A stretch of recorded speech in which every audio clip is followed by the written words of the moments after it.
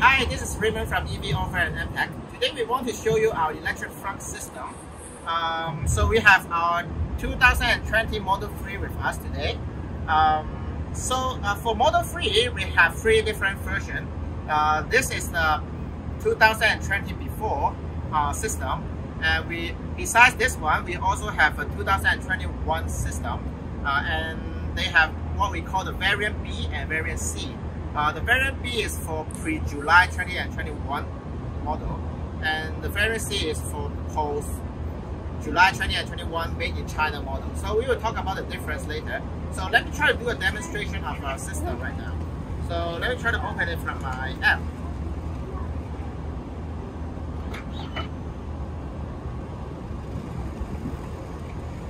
So you can see I can do the opening and closing from my app.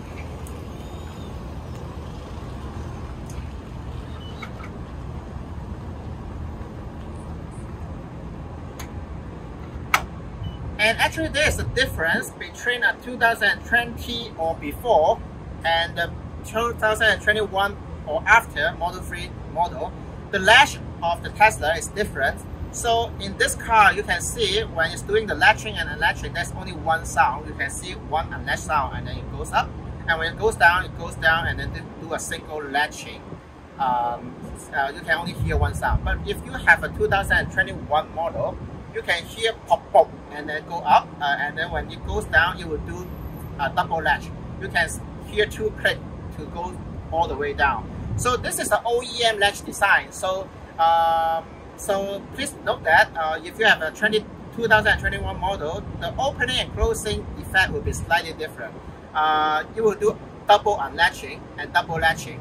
That's the OEM latch difference. So, but other than that, the opening and closing effect should look the same as the one that we demonstrated. So you have already seen how I do the app opening and closing. Actually, you can do the touchscreen opening and closing. You can do the key fob opening and closing if you have one. And so that's the basic opening and closing method. But for the closing, we have 2 additional ways. So if I use the button to do the closing, so you can close. And let me try to also demonstrate the anti-pitch.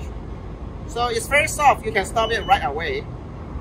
So this is one way to close it. And the second way to close it is just pull it down very softly. And when you hear a beep, just let it go. And then you will do the remaining for you.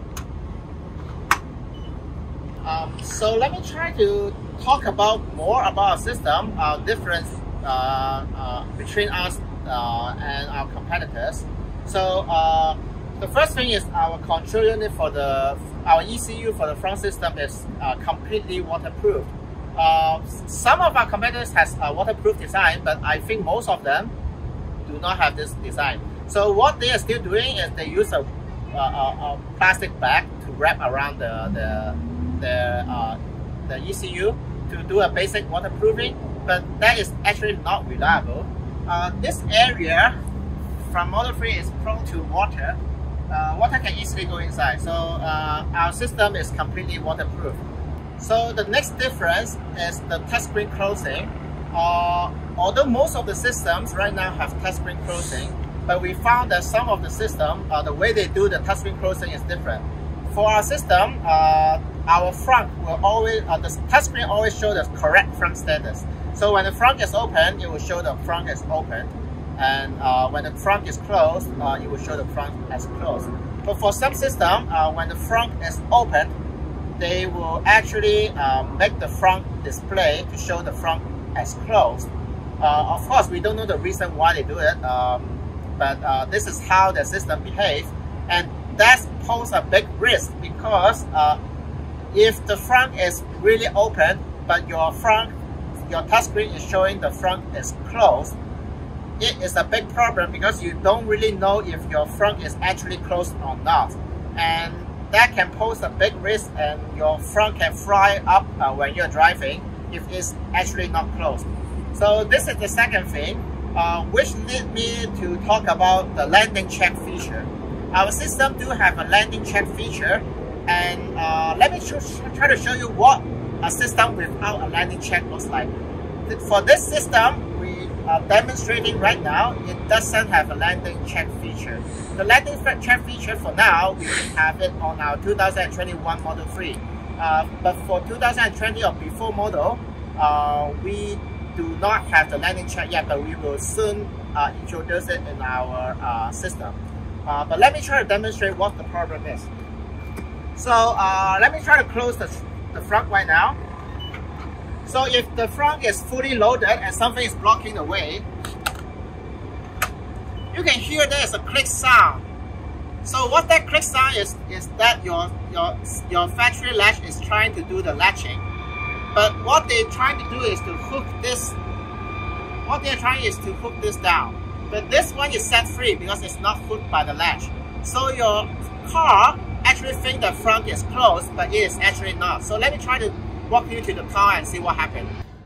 So you can see what happened right now. So when the frunk is actually opened, you can see here it shows the frunk is closed. So what happened is the system was trying to hook the hood in, but it did not catch the striker, what we call the striker. So your system, the car system actually thinks the frunk is closed, but of course it's obviously not. So when it happens, when you start driving, you don't know the frunk is actually not hooked by the latch, and then you start driving and the frunk the hood will fly up. So this is a big risk, but we do have a landing check system in our 2021 Model 3. So in our Mark 4 system, we all introduced the landing check feature. So if such case happen, our system can detect it and it will not do the complete latching. So you can still see the frunk is opened instead of closed. So you will get the warning when you start driving that the frunk is open, so you can take care of this scenario. So this is one big feature that we implemented in early 2021.